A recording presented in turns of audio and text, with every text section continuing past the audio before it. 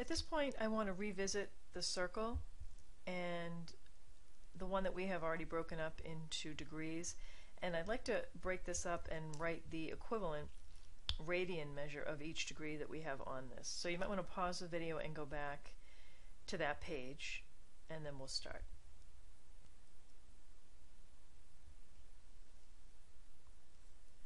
Okay, so if we start with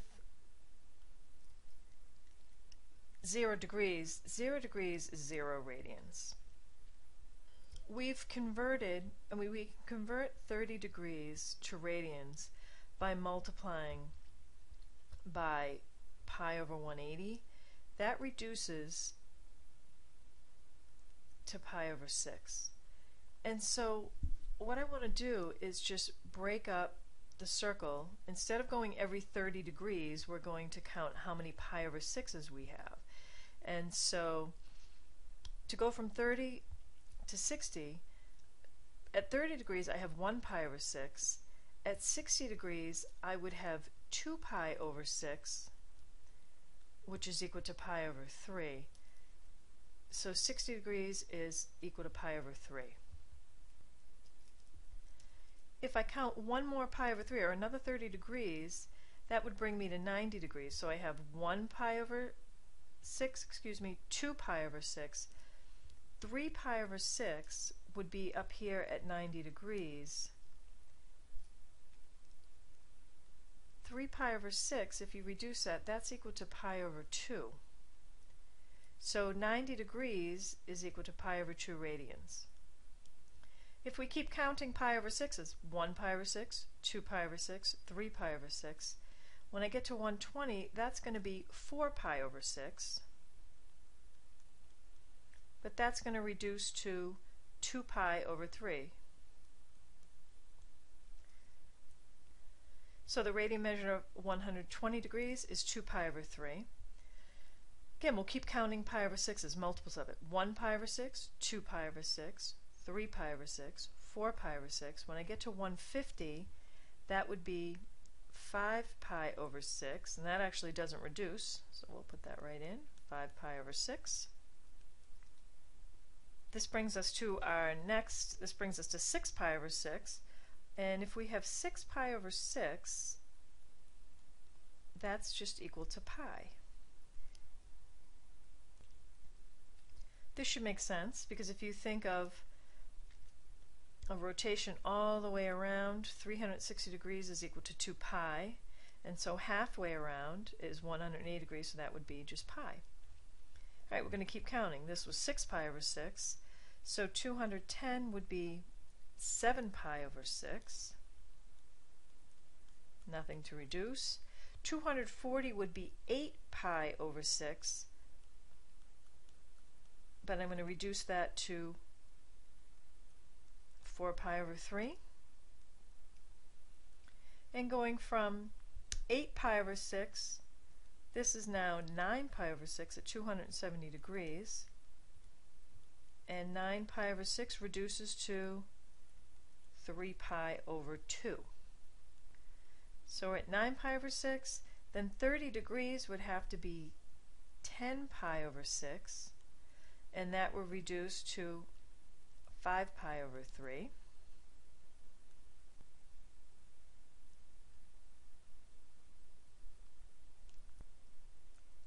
Now let's look at multiples of 45 degrees in radian equivalence. So 45 degrees is the same thing as pi over 4, and we'll mark off every multiple of pi over 4, or the same thing, it will happen at multiples of 45. So the next multiple of 45 happened at 90 degrees. So we had 1 pi over 4. Here we'd have 2 pi over 4, and that is already marked in. 2 pi over 4 reduces to pi over 2. At 135, we're going to have 3 pi over 4. At 180, we'd have 4 pi over 4, but we can see that that reduces to pi. From 4 pi over 4, we'd go to 225, which is 5 pi over 4.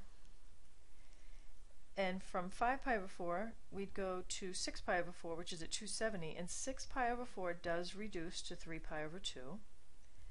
Then we go to 7 pi over 4 at 315, And then from 315 up to 360 again, we'd be at 8 pi over 4, and 8 pi over 4 is the same thing as 2 pi. So hopefully this will help you to kind of break up the circle in both radians and degrees, and in the next part of this lesson we're going to draw angles in standard position. So I'd like you to pause the video and then bring yourself to the page where we're going to draw angles in standard position.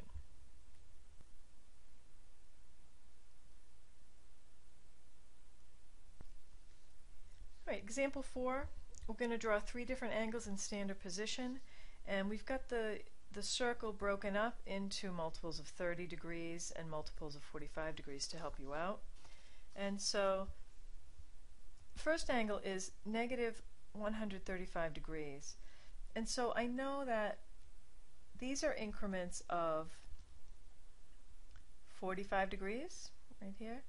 So here would be one 45, another 45, and then a third 45. So from here to here would bring me to negative 90 degrees. I want to go another 45 degrees in the clockwise direction to give us negative 135, and that should go right through that line.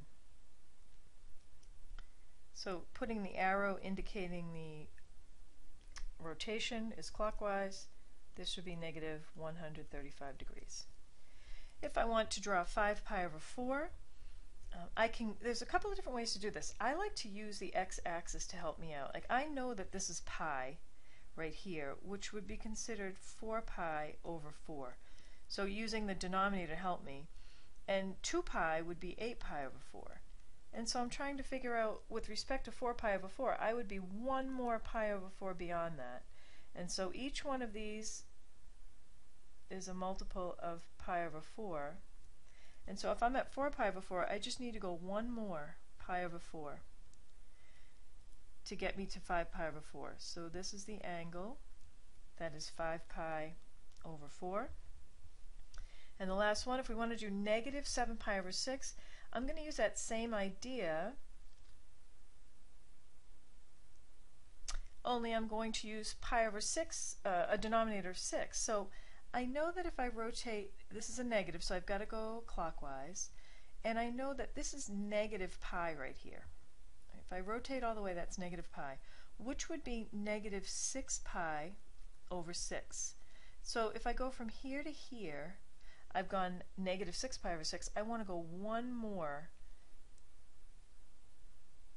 6 pi over 6 right here. So this angle right here would be negative 7 pi over 6. So I'd like you to pause the video and try to draw a few angles on your own, and then start the video up to check your work. Alright, this first angle, negative pi over 6, I need to just move in a clockwise direction, pi over 6 units, which would bring me right to this right here. So this would be negative pi over 6. For 7 pi over 4, I'm going to use multiples of pi over 4, and it will help me to use the x-axis. And so this would be 4 pi over 4. This would be 8 pi over 4 if I rotate it all the way around, because that's 2 pi. So if I want 7 pi over 4, I just want 1 fewer, or 1 less pi over 4. So I'm going to draw my angle from here to here. This would be considered 7 pi over 4, which is 1 less pi over 4 than if we went all the way around. I'll put my little arrow in to indicate the rotation. Okay, let's do part C. We want to draw negative 390 degrees.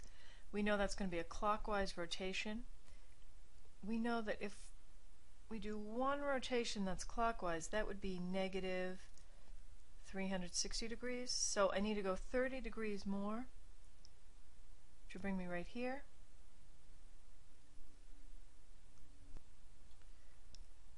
And drawing my arrow to indicate the direction is negative. So when you have negative 390 degrees, you have one full rotation in a negative direction and then another 30 degrees.